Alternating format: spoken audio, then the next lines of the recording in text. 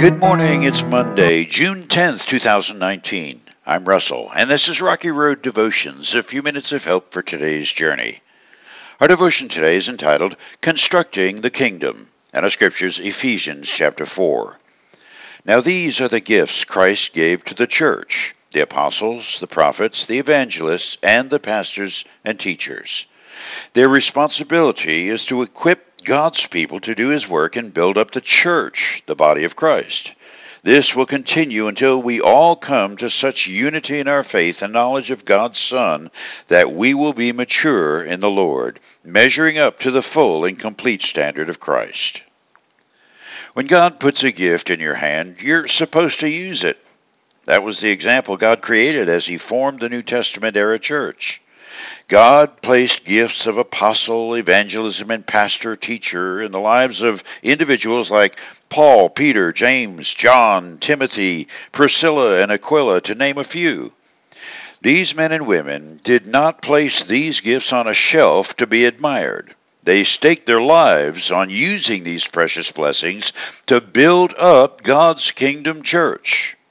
That example and the process, God giving a gift, God's children using that gift, and Jesus by His Spirit maturing and multiplying everything about the church, has not changed since the birth of the church at Pentecost 2,000 years ago. Something else has not changed about that process and the kingdom. Some people use their gift as a precious tool to build, while others lay it on a shelf because they either don't have the heart to do the work or they're afraid they'll mess up the work, so they never begin. After all, there is something intimidating about knowing you're handling the holy, knowing God is watching. I was once given a gift of a camera. It was a brand new 7-megapixel gem. I was on my way to Africa to participate in a mission project, and these dear friends wanted to undergird what I was doing. At the time, I'd just turned 60 and had never been involved in hands-on missions on foreign soil before. I was nervous about the trip, and truth be told, I had thoughts of pulling out. The gift was meant to encourage me, and it did that immeasurably. But the gift also strengthened and challenged me to throw myself into the work. After all, if human friends would believe in me, hey, that camera was expensive, and they also placed money in my hands to bless and extend ministry, well, I felt like I was in a corner to do my very best to follow God's leading.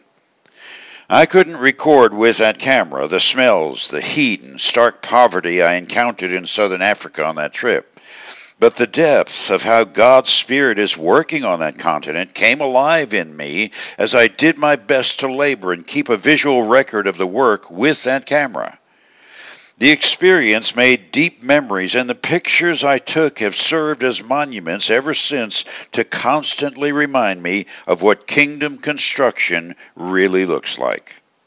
So, you might be asking, what does that have to do with me? I'm not a prophet, pastor, or missionary, no apostle here. I'm just an average guy who goes to church, and I'm a substitute teacher for the 3rd grade Sunday school class. But that's just the point. Who were Peter, James, and John anyway? They were fishermen, scratching out a living with a leaky boat and old nets in need of repair. They had families and responsibilities. Life was no easier for them than for any human child God ever created. The difference in their lives and in the construction of God's kingdom here on earth was when they began to realize God had spoken gifts of ministry into their lives. That trust built up their faith and caused them to understand that was the very mission they were commissioned to extend. They were gifted to build up people and so build the church. For you today, it's an old saying, but how could I not say it? God uses ordinary people to accomplish extraordinary things. And to borrow a little MasterCard thinking and shape it into the real master's building code, what's in your gift wallet? And more importantly, how will you use your gifts today? You chew on that as you hit the rocky road. Have a blessed day.